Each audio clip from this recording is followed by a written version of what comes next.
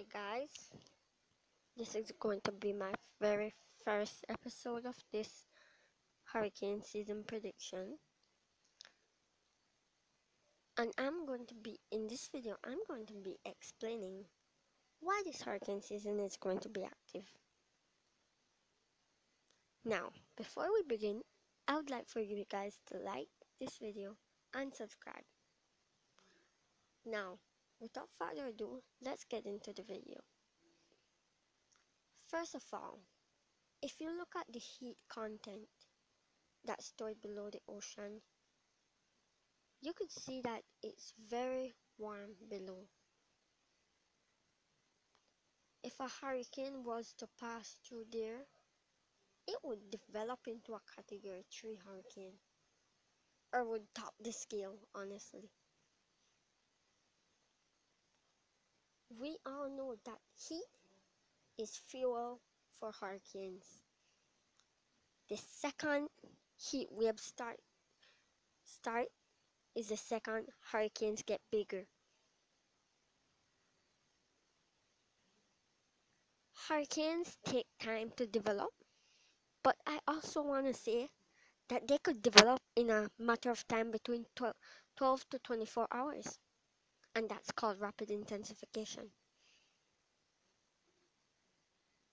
Like, for example, the hurricane that I have on the screen is Hurricane Iota. Hurricane Iota undergo rapid intensification within 24 hours. These storms are monsters, and we can stop them. We can stop them. But the only way we could stop them is if everybody worked together and stop climate change. We all here could stop climate change, If we stop burning the gases and stop burning and lighting foam, then we could stop climate change and we could get back our earth to normal. Because this doesn't make sense. If we could stop climate change, we could stop these hurricanes, because climate change is the thing that is fueling these hurricanes, especially these days.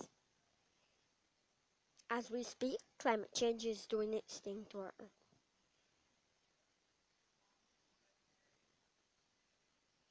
I ask all of you to help participate in changing our world, because I know if we could stop climate change, we could reduce the strength of these hurricanes, and we could even reduce the amount of them that form per year. I ask you guys to please like and subscribe to this channel. If you want to see more of this content, please click the notification bell so every time I post a video, you will be notified. I just want you guys to know that I won't be only posting hurricane videos. I'm also going to be posting sometimes challenges. I'm going to be posting pranks sometimes, and I'm going to be posting many more, including animations too. So if you guys want to see all of those cool stuff, then click that subscribe button. See you in my next episode.